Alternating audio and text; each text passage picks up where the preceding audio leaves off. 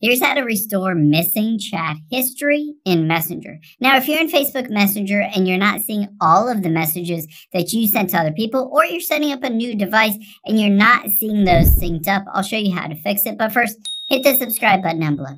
It really helps me out. Thanks, guys. Now, open up the Facebook Messenger app on your iPhone, Android, or even a computer. And we need to get to your settings. So at the bottom right, tap on the menu button.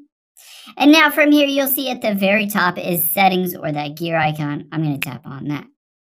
Now, once you're in this screen, you'll be able to see midway down is privacy and security, or rather safety here, and tap on that. Now, finally, you'll be able to see midway down is end-to-end encrypted chats. This is usually the culprit that's making you not be able to see those. So tap on end-to-end encrypted chats, and at the very top, we'll tap on message storage.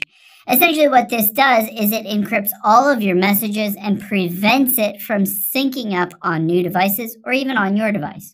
So the first thing I would recommend doing is tapping reset pin. Now, you can set it to be whatever you want. In my case, I'm just going to set it to be a bunch of different ones.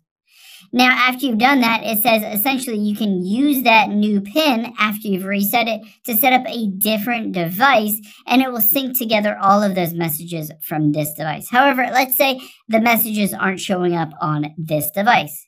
Another option you have is to hit the turn off secure storage and hit turn off.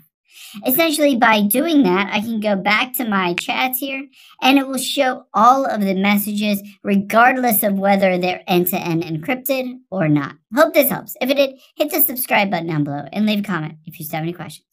Thanks, guys.